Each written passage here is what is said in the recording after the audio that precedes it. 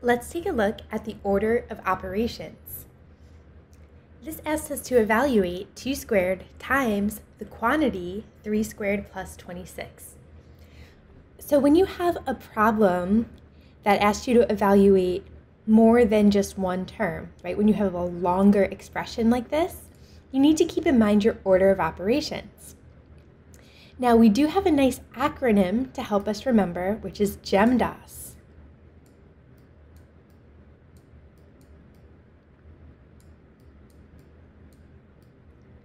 Okay, and Gemdas is an acronym, meaning each letter stands for something. G stands for the grouping symbols. Okay, so your grouping symbols could be parentheses, brackets, curly braces.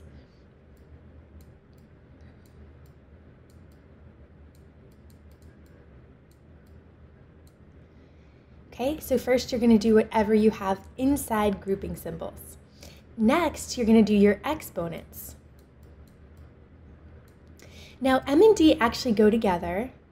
Multiplication and division are the same level. So if you have any multiplication or division, you would do that next. Now, if you have both, sometimes you'll have multiplication and division in the same problem, then you would go left to right. So you would do the multiplication or division part that's further to the left first, and then you would work your way to the right.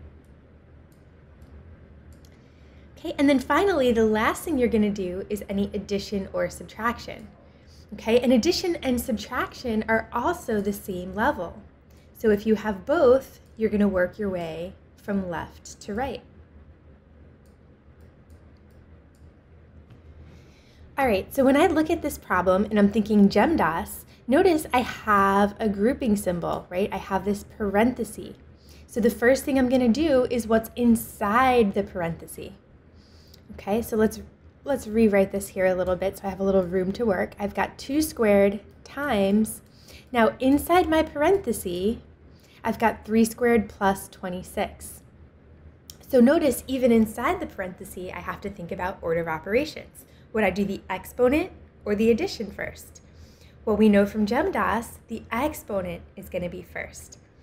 Okay, so 3 squared is 3 times 3, or 9. So that's going to become 9 plus 26. Okay, now I still have something to do inside my grouping symbol. So I'm going to leave this 2 squared alone, 2 squared times, and I'm going to finish up what's inside my grouping symbol. Okay, now notice normally addition or subtraction would be last. We're doing it first because it's in the grouping symbol. So we're still on that G of Gemdas for grouping.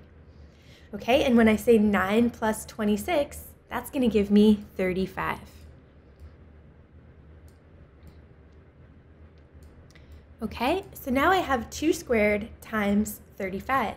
So I have an exponent and I have multiplication. Well, the exponent is going to happen next, right? I'm moving on to the E of Gemdas for exponent. Okay, well 2 squared means 2 times 2, or 4. So I'm going to rewrite this as 4 times 35. Right? And I don't need those parentheses anymore since there's nothing being grouped, it's just one number. And now the only thing I have left to do is my multiplication, and I'm going to multiply what is 35 times 4, and that's going to multiply out to give me 140. And now that I'm down to a single number, that would be my answer, right? When you see evaluate, that means work it out to get a number answer.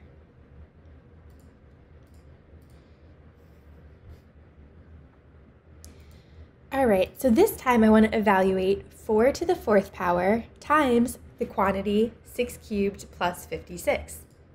So just like in the last problem, I'm thinking Gemdas.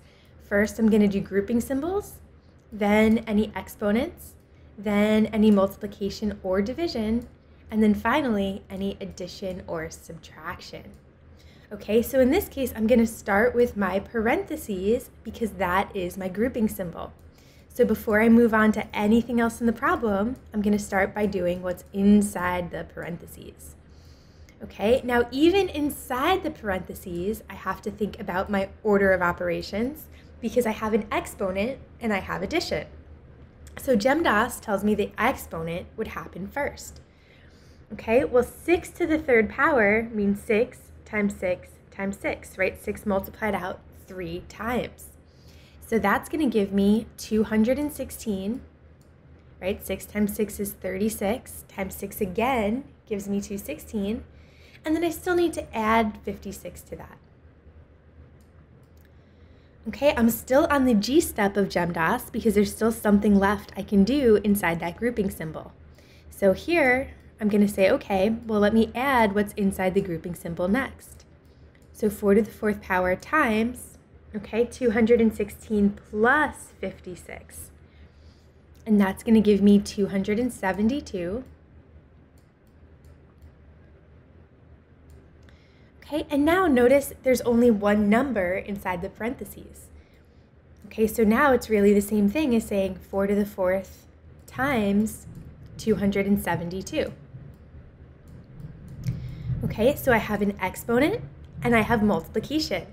Gemdas tells me the exponent would happen next. So 4 to the 4th power, or 4 multiplied out 4 times. Well, 4 times 4 is 16, times 4 again is 64, times 4 again gives me 256. So 4 to the 4th power, 256. And then I still have to multiply that by 272. Okay, so you can tell I'm going to get a really big answer here because I'm working with some big numbers that I'm multiplying. So 256 times 272. And that gives me 69,632.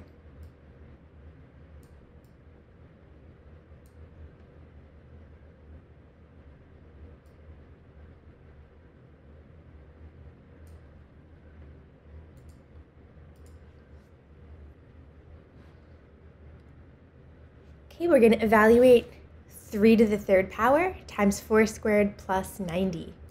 All right, well, every time I see multiple steps, I'm thinking Gemdas, right? Grouping, then exponent, then multiplication or division, and then finally any addition or subtraction. Okay, so I'm going to start with my grouping symbols, which in this case are my parentheses.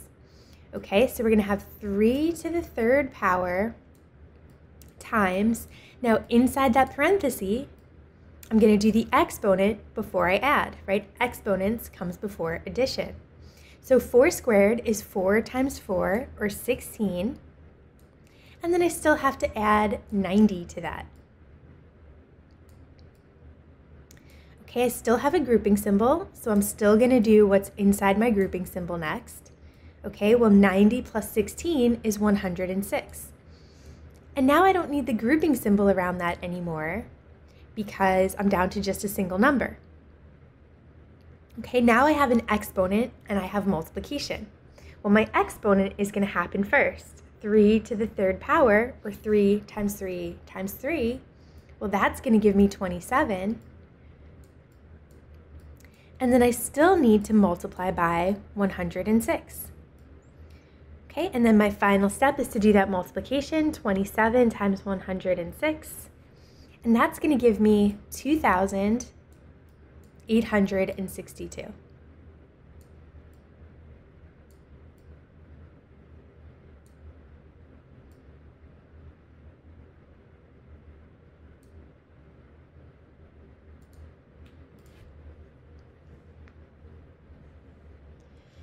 Okay, this time we have 4 to the 3rd power times 5 times the quantity, 5 to the 3rd power plus 73. Okay, and it is helpful to always write Gemdas on your page when you're working on order of operations, because then you have it to look at, and it's really a nice little reminder to think about what to do next. Okay, so I'm going to start with my grouping symbols. Okay, so I'm going to leave this 4/3 alone for just a minute. And inside my grouping symbols, I'm going to do the exponent even before I add. So I'm going to start by saying, well, what is 5 to the 3rd power, or 5 times 5 times 5? And that's going to give me 125. Okay, and then I still need to add 73 to that. Okay, well, I'm still on my grouping step. Next, I'm going to add the two numbers that are inside my parenthesis. 125 plus 73, that gives me 198.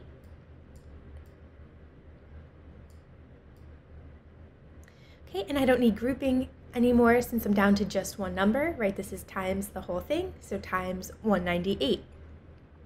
Now I have an exponent and multiplication. So the exponent is going to happen next.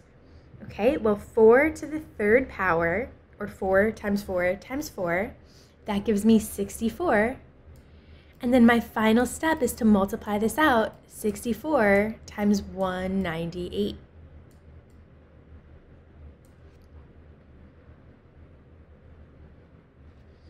Okay, and that's going to give me 12,672.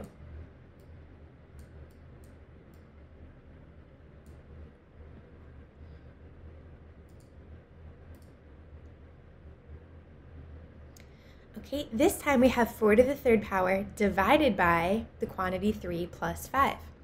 Okay, so Gemdas, we're going to do our grouping, then our exponent, then any multiplication or division, and then finally any addition or subtraction. Okay, so notice when I recopy it, I always write the whole problem out from left to right, but I just work on the one little piece that I'm working on. So here I'm going to write out 4 to the third power divided by, even though I'm not doing that part yet. The first thing I'm going to do is what's inside my grouping symbols. So I'm going to add 3 plus 5. Okay, well, 3 plus 5 gives me 8. So I'm going to have 4 to the third power divided by 8. Okay, now I have an exponent and I have division. So the exponent is going to happen next. 4 to the third power, or 4 times 4 times 4, that gives me 64. Okay, so I have 64 divided by 8. And now I can divide. 64 divided by 8 is 8.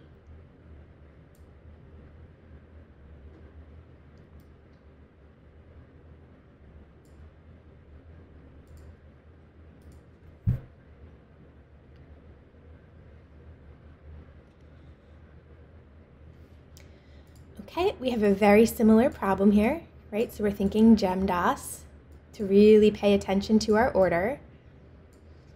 Okay, and what would I do first? Well, I would start with the parentheses. So the first thing I'm going to do is say, what is 6 plus 2? Now notice I'm rewriting the whole problem. So I'm going to say 4 squared divided by, and just leave that part alone for a minute. 6 plus 2 gives me 8. Okay, now I have to keep in mind the exponent would happen before the division. So 4 squared, or 4 times 4, is 16. So this is going to give me 16 divided by 8, or 2.